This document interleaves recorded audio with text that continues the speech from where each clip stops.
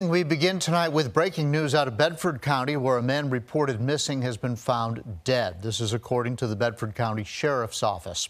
33-year-old Devon Staley was reported missing earlier today.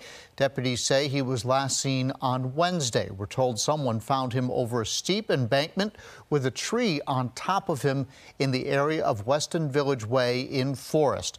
Law enforcement say his death is not suspicious at this time. However, they are waiting for an autopsy.